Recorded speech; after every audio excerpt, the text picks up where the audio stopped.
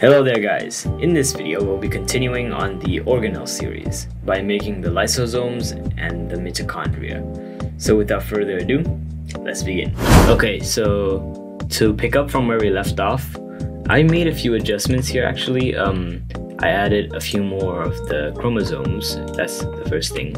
And also I've kind of sharpened the edge right here. You can do that by going into edit mode by pressing tab and then holding Alt to select these two edges, then press Shift E.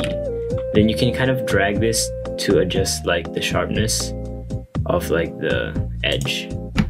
So that's a thing. It's optional, it's up to you if you want to do it or not. So yeah, okay. So now let's actually begin with the first part, which is the lysosomes. Let's duplicate this right here. We're going to be using this. Let's go into front view and going into edit mode by pressing tab, then turn on the X-ray thing right here. Then you want to press 3 to go into face select right here. Drag select the top half right here and then just delete the faces. There you go. And then you can just select this loop right here in edit mode and then kind of extruding it up like this and then scaling it inwards. Then once you've done that, you can like sharpen it if you want. So you press Shift D. Now I'm not gonna completely sharpen it like this, like make it like sharp, because I feel like it's a little bit too sharp. I want it to be a little bit smooth right here. So something like this is pretty good. Let's shade smooth it and go to the modifiers properties. And I'm going to give it a couple more like thickness, because I just feel like that's a little bit better. Then after that you can just scale it down and then kind of move it down to like here. Then you can put like a couple wherever you want. So I'm gonna put this one right here first. Then I'm going to press this like a duplicate button. Then I'm going to change the color to whatever color I want. It's up to you what color you want to set it, but for like the thing that I did, I kind of went with like a turquoise, but it's more inclined to blue. So like something like this is what I did. So I mean, it's up to you, but I guess yeah, that's what I did. And I'm going to duplicate this again, and I'm going to rotate this on the x-axis by 90 degrees. And then I'm going to put one right here. I'm going to put another one right here. You can feel free to like rotate it or something like that, so it doesn't look too like uniform or something like that. So that's good. Now next let's start off with the mitochondria. So I'm going to go to top view, then I'm going to duplicate this guy right here. So what we're gonna do is we're gonna have this thing, right? And you want to select this edge in the middle. So hold Alt like this and hold the other one like this, you see? Kind of like this. And you want to just press Control B. And you just want to bevel it a little bit like this, as you can see. And then go to X-ray view, X-ray mode, whatever it's called, and press 3 right here. And then you want to select this part. You don't want the part in the middle, just the right half without the middle line thing. And you want to turn off proportional edit if it's on. And you want to kind of just drag it like that, as you can see. So that's pretty good. Then you can just not bevel, you can loop cut right here by a lot. Something like this, so it kind of matches the thing over here. Then you can hold Alt and select like these edges and press O, and you can just let's go back into top view. You can now like move it around and stuff and make it a little bit more like distorted and natural. Kind of like this. Okay, then let's duplicate this again, and I'm going to make the color like orangish yellow kind of thing, like this. I think that's pretty good. Then next we just have to do the wiggly thing inside of it. So I'm going to add a circle. Where's the circle? Oh, there it is. Okay, I'm going to move it up and scale it down.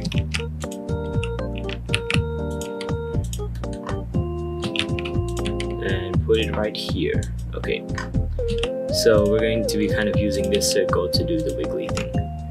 So what you're going to do is go into edit mode and go into vertex select. Then we're kind of going to do the same thing we did with the mitochondria shell thing.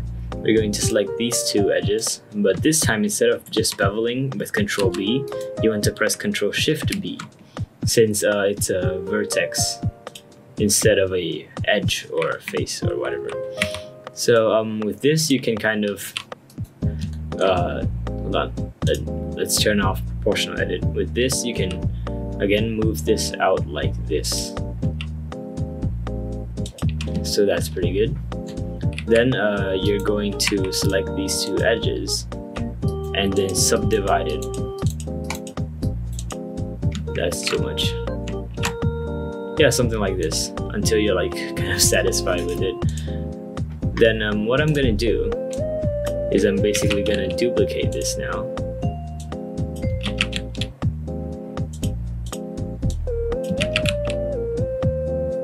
Again and again until it kind of fills the whole thing.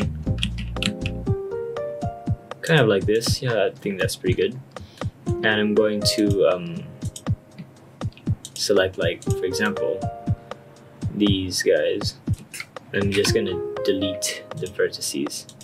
Then I'm going to kind of merge these guys at the center. I can also I'm gonna actually extrude this and then merge it. Oh wait, hold on. Merge it at last. So it's more of like something like this.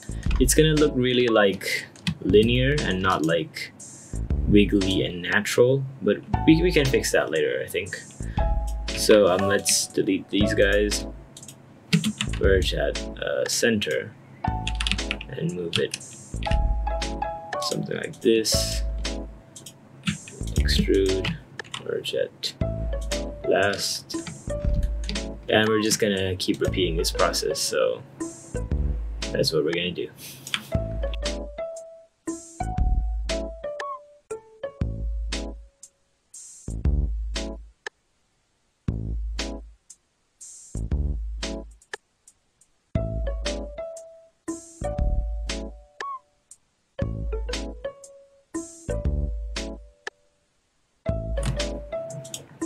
Okay, there we go. So we kind of have this wiggly thing, the whole thing. And what we're going to do next is we're going to turn on proportional edit and click right here and make sure that connected only is turned on. So when you're adjusting like parts like this, it doesn't completely like affect the surrounding parts like that is not connected, as you can see, as it says in the name, I guess. And now you can kind of just go around and like tweaking its like geometry to look more like, again, natural and not like completely like linear or something like that. So just, you know, go ahead and do the thing.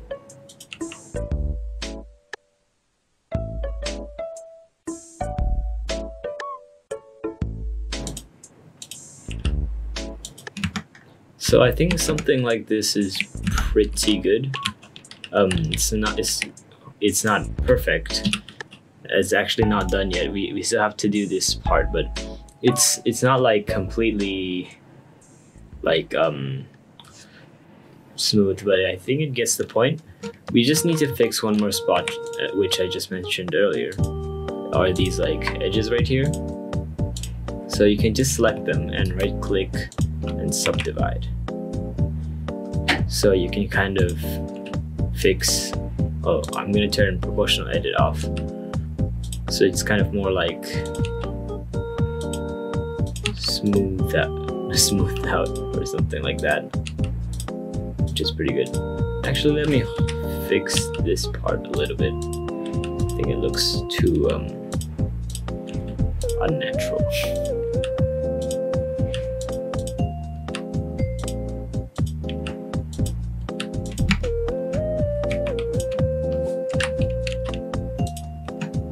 So I think this is mainly like mostly freestyle, so it's kind of up to you on how it's gonna turn out. This is more like a guideline of what you can kind of do. And so now we've had this like shape. You can actually like use like a vector program if you have one, kind of draw it and then import it as well. Maybe I could do that in a future video, but anyways, back to the point. We're going to go into edit mode and select the whole thing. Then you're going to extrude it downwards like this. And as you can see, it's going out a little bit. So what you're going to do is scale it down a little bit like this. So that's good. So let me scale it down like that. Make sure no parts is like touching the walls or whatever. And you're just gonna press F and then press Ctrl T to triangulate all these guys. Then next you're going to go to the modifiers properties and add a decimate modifier, and then kind of collapse the whole thing to make it look like really simple, and apply it. So we have like this simple geometry instead of that complicated one, so we can kind of subdivision surface it and then apply it, so you kind of have a slightly more cleaner geometry to work with, I think. Then what you can do is you can add a solidify modifier right here. Now as you can see, when you've increased the thickness, some parts grow in parts that you don't want to grow. That's because the orientation is not correct. So let's go into edit mode, see? And then let me turn the X-ray off. And you want to click right here on this button, and you want to go to check on face orientation. Basically, the blue basically shows that it's outside, and red, if you go into like a shape or something, you see that red, it shows the inside. Now, because of whatever like technique that we did earlier, it kind of messed up the orientation of the faces. So it's kind of messed up, as you can see. So to fix that, you're gonna go into edit mode, select everything, and then press Alt N. Then press recalculate outside. Once you do that, the orientations of the faces will be kind of recalculated and fixed, and we can go here and turn off face orientation, and we can actually use the solidify modifier properly, which is good. So you can just give it a thickness in the inside and kind of subdivision surface it like this.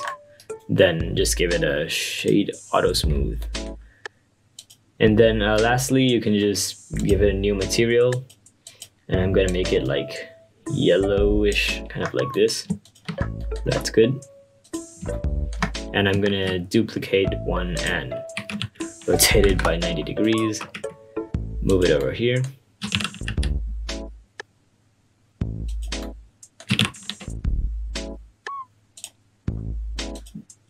And something like this. So that's what we've got for today's video. So yeah, that's it. And in the next video, we'll be doing the Golgi apparatus and the, hold on, what is it called? The endoplasmic reticulum. Oh wait, no, endoplasmic reticulum. Basically the part around the nucleus, like right here. So yeah, I've been a little bit like gone. It was mainly because of the exam, but I'm done with it. And again, I don't know how many times I said this, but hopefully I'm back and I'll be consistently uploading videos. So anyways, that's it for today's video, and I'll see you guys next week. Peace.